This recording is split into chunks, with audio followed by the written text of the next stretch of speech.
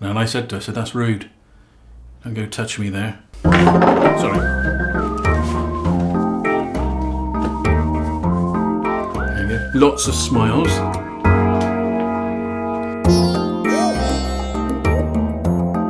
It's Busby cider. There we go. Looking forward to that. And this bottle here is called, lovely name, it's called Bittersweet Symphony. Symphony? Yeah. And it's 100% juice, 6.8%, made in Somerset. Busby cider. A bit nippy today, again. So I've got my, got it on a little mat there so I don't get the table wet, moist. Do you like getting more? No, can't see that. Bit of a wimp, aren't I? Ooh, fizz pop, don't you stop. Out of focus. That's enough. Put this in there now. Keeping it nice and fizzy, like Thin Lizzy. Phil Lynott, wasn't it? I think from Thin Lizzy. Anyway, here we go. Look at that. Oh my word.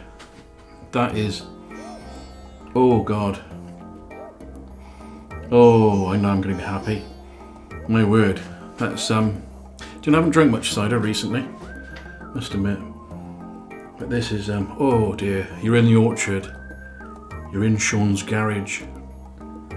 This is lovely. You're in his cider shed. Busby's. Busby cider. Anyway, let's get on with it.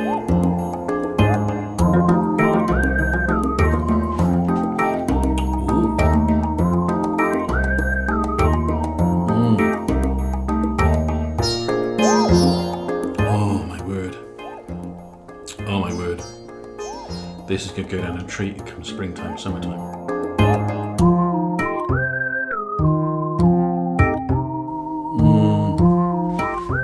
That's wonderful. Oh, that's so nice. Look at the colour on that. That's lovely. Do you know what? Being a Somerset born and bred young man that I am, I'm getting sort of reminders of cider as a kid. When I was about, I don't know, 13, 14 when I first started trying Scrumpy. About 20 years ago now.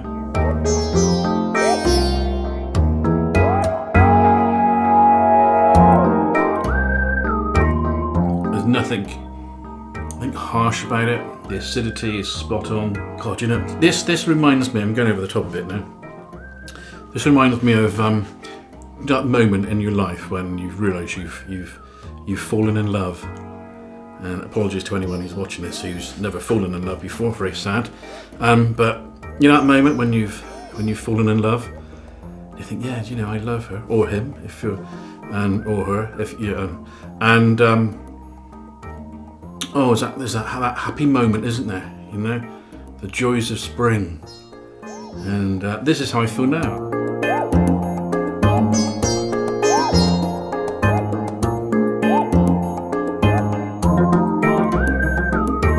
Sean's come up with a cracker there, absolute cracker, but let me tell you a little bit about it. Yes, so it's a bottle conditioned cider, pressed and bottled in 2017, Busby cider there.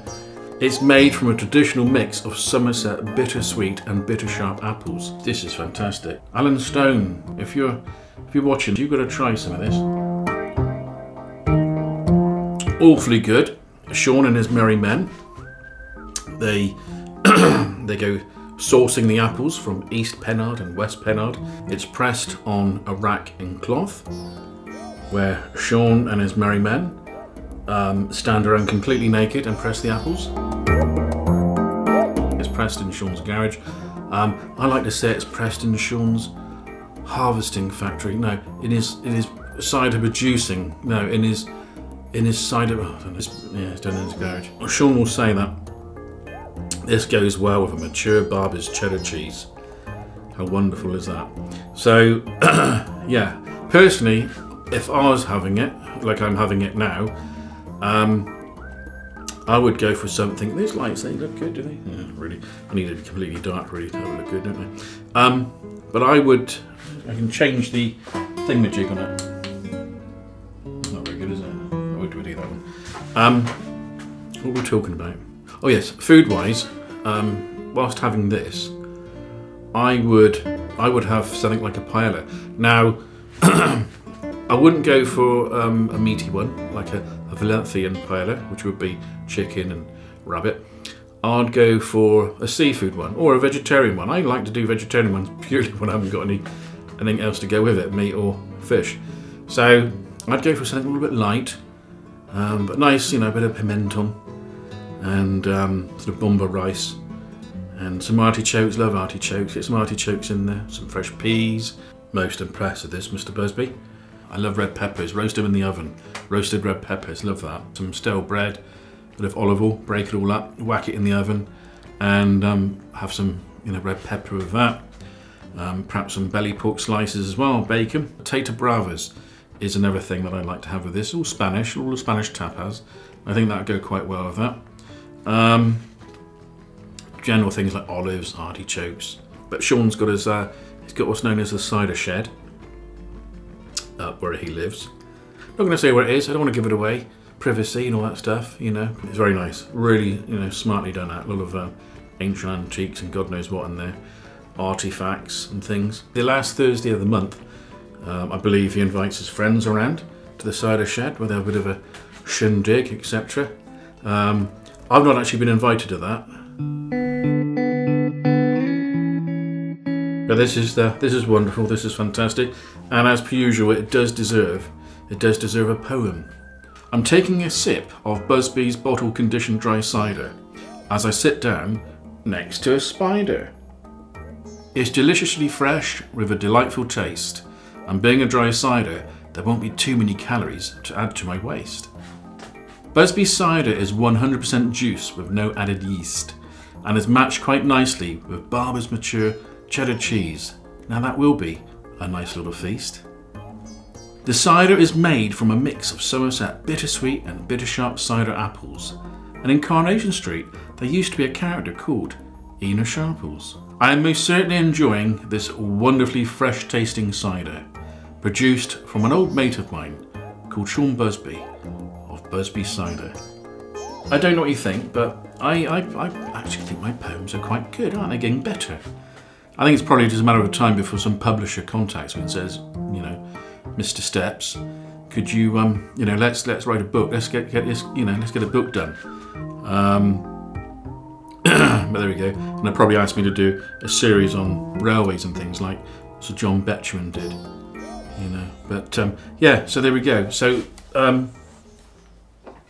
Dartington Crystal, Busby Cider, the Bittersweet Symphony.